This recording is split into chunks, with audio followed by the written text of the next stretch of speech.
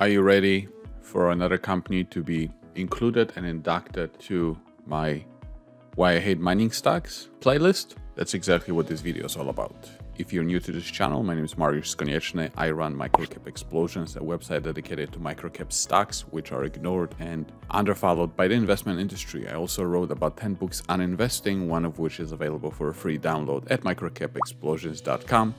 I also created valueinvestinguniversity.com as a free resource to make you a more intelligent investor. All right, let's get on with it. Pure gold mining has been introduced to me by one of you guys, so we're going to do the same exercise as we did before. And just to be clear, I don't even follow these companies anymore. So, you guys send me this stuff and, for me, it's just another deja vu. But before I go any further, I just want to make one thing clear. I'm not making this to make fun of anybody. I don't think that the management is crooked. I don't think that investors are crooked. I don't think that the people that interview these CEOs are crooked. All I'm saying is presenting how it is and showing you how tough and difficult this business is. And then from that, you can make your own decisions on whether you want to get involved. Let's go ahead and go. All right, welcome back inside our Vancouver Proactive Studios, and welcome back in studio with us, Darren LeBrans, the CEO of Pure Gold. Darren, great to see you again. How you doing? Doing very well, thank you. You should be, because you had a very good feasibility study that you released yesterday. Now, before we discuss the details of it, I know you had a call with your investors. And so the feasibility study is like an appraisal document where, for a project, you are presented with, what it's going to cost you. What the revenues are going to be, what the costs are going to be, what the cash flow is going to be. And when you have a document like this, then you can finance it, right? You can finance it with equity, or you can finance it with debt. I mean, that's what the companies want. They don't want to dilute a lot, or sometimes they will go and get debt because now they can say, hey, this is how much this project is going to make. This is how we're going to repay you if it's in a debt. So that's what this is. And a topic that came up on the call I thought was fascinating was about a quality project. And you feel, and I think a lot of your shareholders feel, that this project is a quality project. What do you guys mean by that? Well, there's very many ways you can measure the project or the quality of a project. And what we like to look to is location, size, and scale effectively of a project. And so let's talk about that a little bit and drill down on it. Our project's in Red Lake, Ontario. Right. Red Lake is an iconic mining district. Mining started in the 1920s and has been going on since that day. Mm-hmm. When we talk about size, some people point to 1 million ounces, 5 million ounces is kind of the size you want to be considered one of the top tier projects around the world. Mm-hmm. When you look at our project, we've got 2.5 million ounces of historic production. It produced continuously for 36 years. Last week we put out a new resource statement which showed 2 million ounces of indicated resources, another 500,000 ounces of inferred. Mm-hmm. So when you put that together, we're talking about a 5 million ounce deposit. Right. See, that's a serious deposit. 5 million ounces. Yeah, looks good.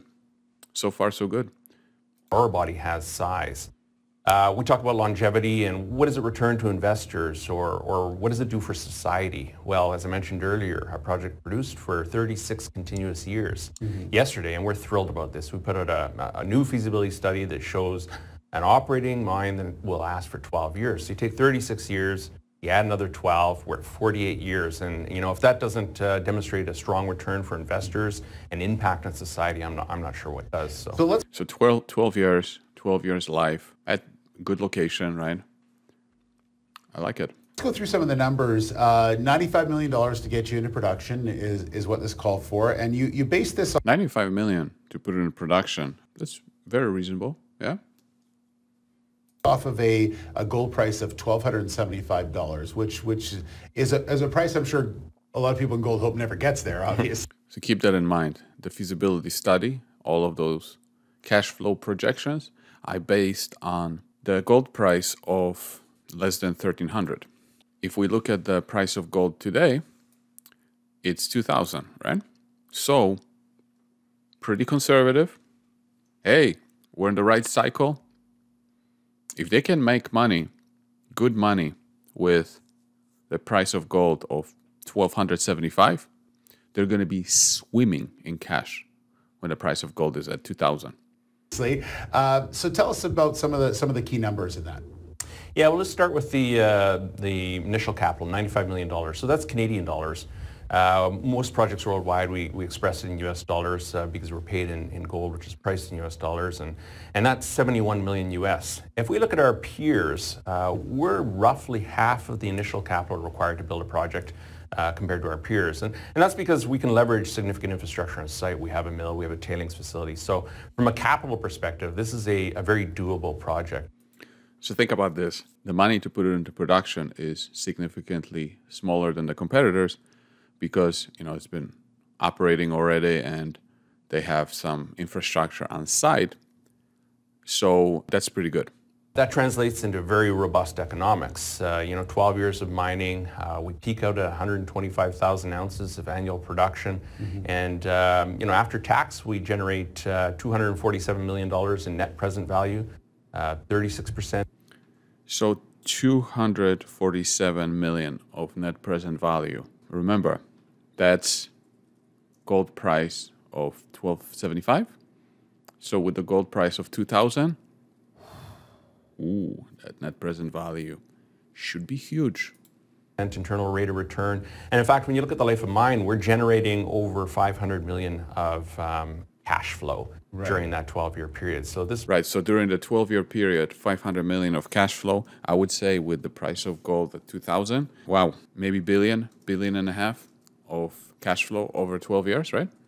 Probably, I'm guessing. This project has the potential to return enormous amounts of money to shareholders and investors. Yeah. Okay. Let's look at something else. I'm doing very well. How are you? Not bad, not bad. So we spoke at the end of April. A lot of things have happened since then. A lot of good things have happened since then. So why don't we kick off? Just give people new to this story 1 minute summary of what you're about, and then we'll kind of get into some of these exciting developments. Yeah, so we're Pure Gold Mining. Our flagship asset is the Madsen Red Lake mine located in northwest Ontario. In February of this year, we completed a feasibility study that outlines a 800 ton per day underground mine with 1 million ounces in reserves at 9 grams per ton, which makes it today the highest grade development project in Canada. Okay, so right there, when he said underground mine, if I heard this now, I would run away. Underground, it has to be high grade. Lots of problems can happen. But so far, it's all fantastic, though. Recently, we announced a $90 million US debt financing project finance package, which puts us in a position today where we're fully funded for construction and anticipate first gold pour by the end of 2020. Great. Okay, fully funded, gold pour at the end of 2020. So it's an underground mine, and they just put that on it. I love that, especially for the miners. All right, let's take a look at some news in 2019 first. Okay. So, announces positive feasibility study. Fantastic news. It shows robust economics. They're raising a bunch of money because, they need to put this thing into production now that it has great economics. Pure Gold secures 90 million of construction finance package and announces construction decision for Red Lake mining. It shows some good results here. Canada's next gold mine on track for the first gold pour in Q4 of 2020. I mean, that's fantastic. That's what you want to see, right? The first pour is a major milestone. And here in May 2020, we see Eric Sprott getting involved. So he puts in 15 million back investment. Notice that they are using his name here for a reason. We didn't see any names listed before, but Eric Sprott is very well known in the industry. So they're using this for the right reasons to show, hey, if Eric Sprott thinks we are a good company to invest in, we must be a good company to invest in. That's good publicity. They're ramping up construction. They achieve permitting milestone. Wonderful. And look at this. They deliver their first ore to the mill. And then in December, they have their first gold poured at the mine. Time to celebrate. Huge success. It can only get better from here. December 30th, 2020. Let's look at the stock price. December 11th, 2020. That's exactly when it peaked. How could that be? They raised the money, successfully put this thing into production, and yet the stock price is not continuing to the moon, but it's going the other way. So in other words, today, the stock price is at the same level or even lower than what it was before the financing came in, before the first gold pour, before all of these successes. Something must have gone wrong. Okay, let's look at 2021. They appoint a vice president of business development. Something is cooking within the company. They're replacing some management. They're raising more money. And look at this. On August 3rd, 2021, they declare commercial production. So they poured the first gold. Now they declare commercial production. From the press releases, there's nothing that shows me there's any problems. I mean, of course, I'm not reading them because I got better things to do. Oops. January 4th, 2022. Pure transitions to operational leadership and provides a project update. The management is changing. I thought everything was going well. The company announced today proactive executive management changes which better align operational requirements with professional expertise.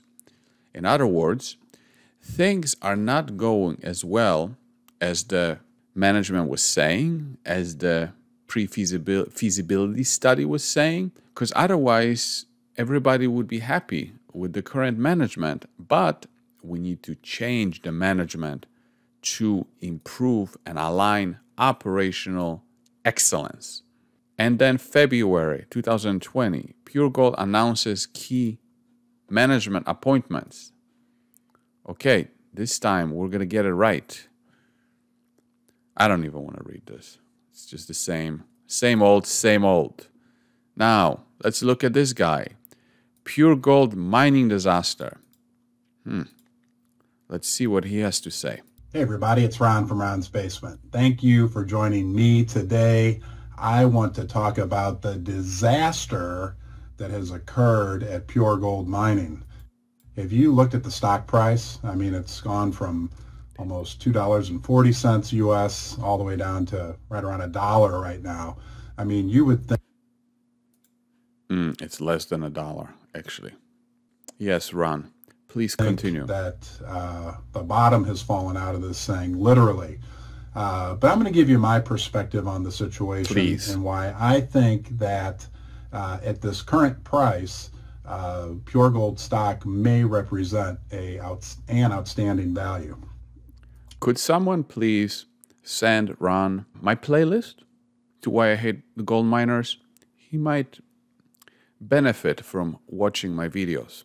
So I'll do this quickly and unscripted, but in a nutshell, if you don't know already, they announced their first quarter production numbers, I guess it was, and the grade that they ran through their mill was much lower than apparently many people in the market expected.